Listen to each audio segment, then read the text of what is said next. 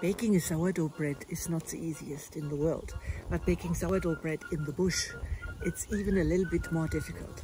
But I'll show you how it's been done. The main thing is that you bring your mother dough. That means the starter. All you need is 450 grams of bread flour. I use a Gideon. If you don't get it, cake flour is fine as well. Just put it in a bowl. I brought actually a little scale with me to measure it exactly, but you can measure it at home and pack it, and then it's fine, I think. Then you add 50 grams of rye flour. This is important because it gives the dough a little bit of stability. And then you add your sourdough. This is 100 grams of sourdough. That's about it. That's a starter. Pour it inside. And then you add about 10 grams of salt. Last step, 350 milliliter of water. And then you have to beat the dough vigorously.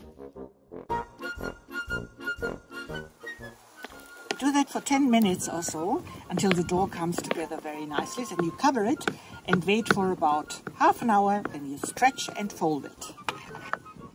So all you have to do now is wait, and maybe you have a nice glass of dinner style wine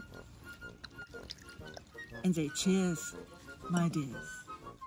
After half an hour, lift the dough up and let it slowly slide over your hands.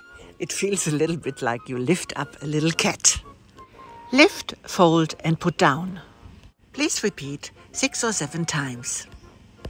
By stretching and folding, you put some air in the dough, which in the end gives a stability to the bread.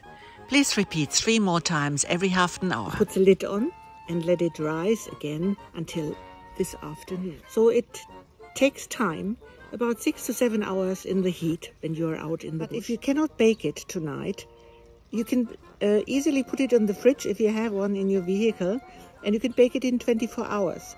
I show you how. I do it in the Piroschka pot. Look how nicely the dough is risen, and that's going to be a perfect bread. Now quickly knead the dough for the last time. Now preheat your Piroschka pot or your Dutch oven with 10 charcoal pieces from the bottom and 7 charcoal pieces from the top.